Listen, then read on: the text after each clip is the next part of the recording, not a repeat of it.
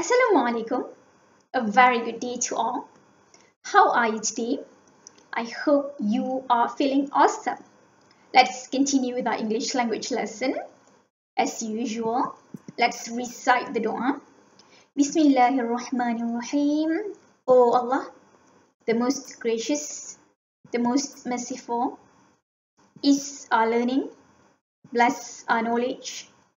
May the success be in our life. Ameen. So, today's objectives are, at the end of the lesson, you should be able to 1.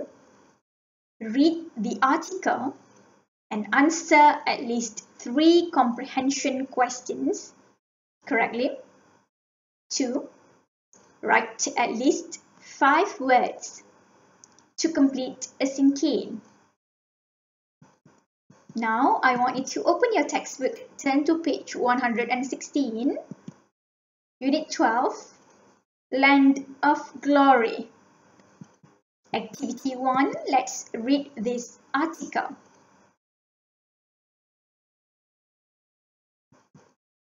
Those who are inside and outside this hall, please make donations to help Tunku Abdul Rahman Putra Al-Hajj to go to London for the sake of our people and nation, said Siti Rahmah Kasim at Dewan Hang Tuah in Bandar Hilir, Melaka, sometime in 1957.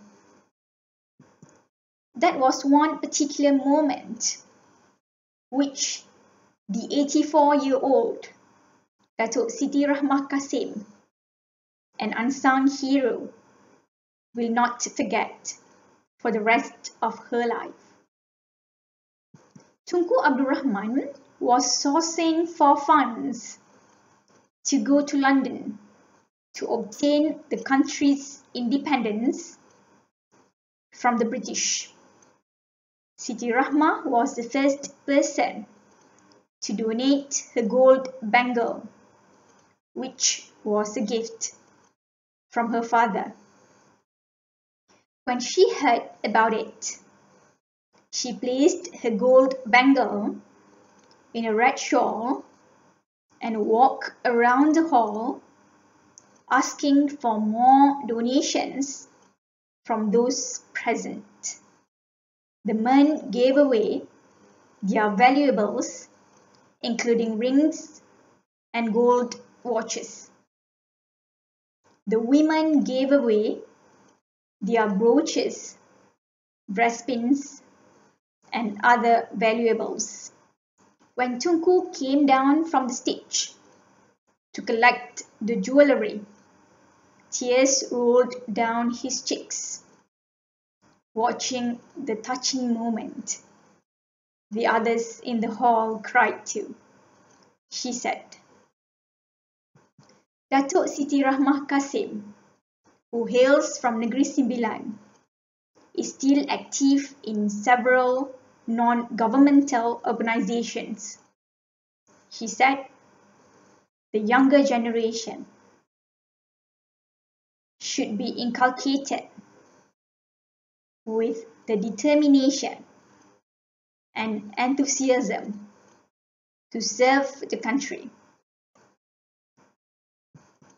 Your task: copy down the questions, write the answers, and send the picture of your completed work to me. Question 1, the clue.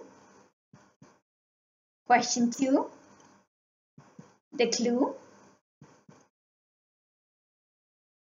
Question 3.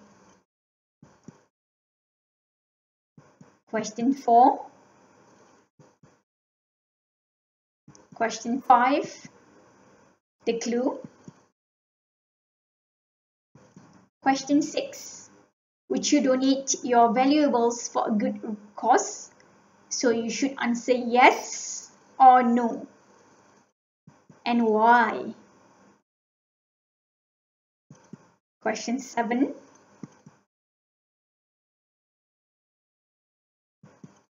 Activity 2. Turn to page 118, Let's learn about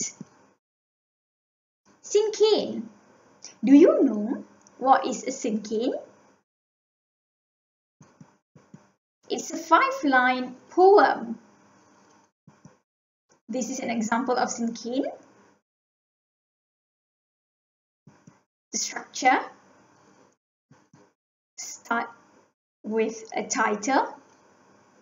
The first line is the subject, followed by description, action, feeling, and conclusion.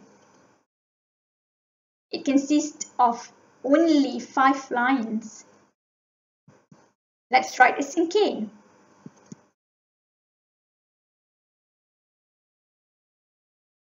A one-word title, a noun that tells what your poem is about. So this is the first line, nature. The second line, put 2 adjectives that describe what you're writing about. Beautiful green. The third line, 3 ing participles that describe what your poem is about. Refreshing, relaxing, enjoying. The fourth line, a phrase that tells more about what you're writing about.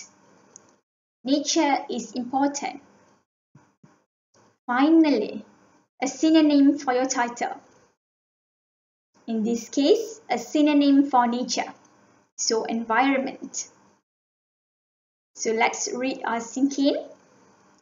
Nature, beautiful, green, refreshing, relaxing, enjoying. Nature is important. Environment. Some of the examples of cinquain. Cats. Next, a cinquain about an apple. Next, a cinquain about an ice cream. You can browse online for more examples of cinquain. Now let's practice. The first line, the second line, 2 adjectives, so you need to fill in the blank.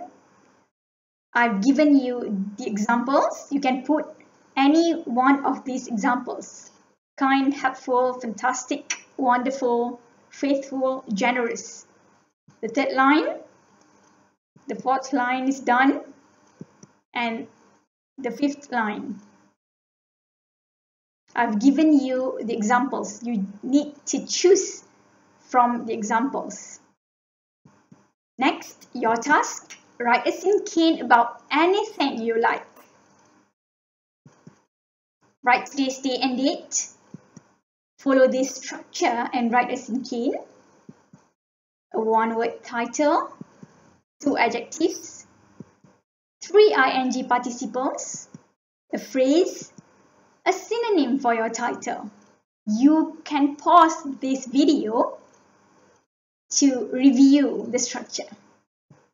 Don't forget to send a picture of your completed work to me. All the best. Have a nice day and bye.